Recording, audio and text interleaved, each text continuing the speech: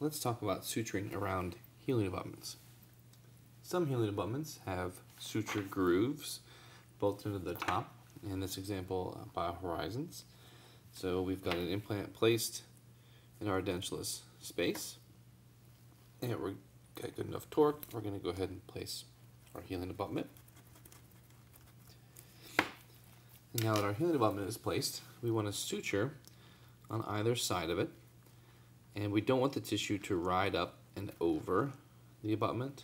So in this example, what we'll do is we'll do a normal bite for an interrupted, and we'll go straight across.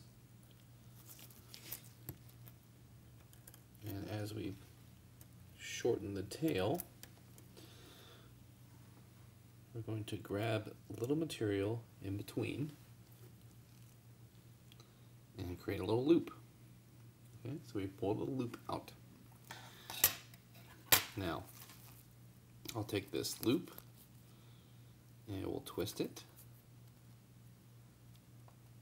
and we'll gently place it around our groove, and then we can pull the adjacent tails snug so you can see that we're around the suture groove on the abutment, and then we can go ahead and tie off our normal tie.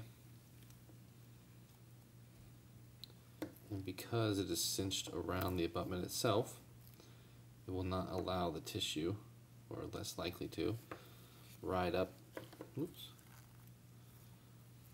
on and above the abutment.